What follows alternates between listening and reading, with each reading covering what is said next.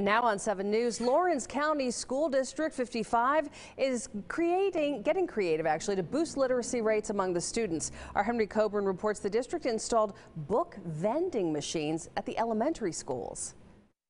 Lawrence Elementary is home to one of the district's new book vending machines. Educators tell me it's a huge hit among the students, and today I got to see just how it works.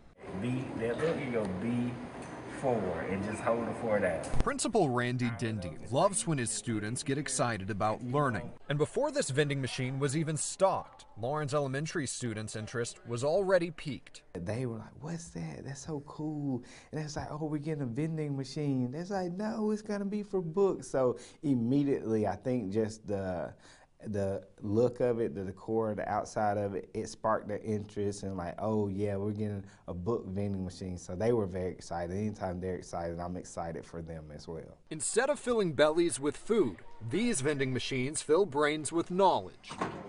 To purchase a book, students earn golden tokens through good behavior and hard work in the classroom. Then they can browse the selection, press in the corresponding code, and take home the books to keep. And they're just like the Willy Wonka. They're so excited, like, I got a token. So then they get to go visit the book vending machine. And district leaders say the timing could not be better. District 55 Superintendent Dr. Amika Thomas says the arrival of the vending machines comes as educators look to combat falling literacy rates amid the pandemic.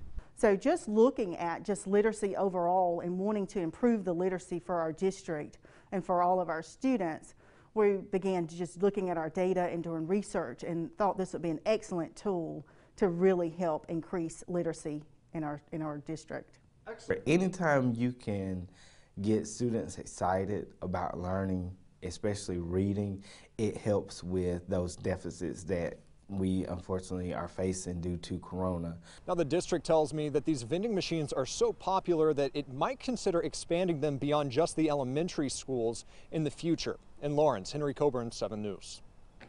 The district is saying each machine costs about $4,000 to install.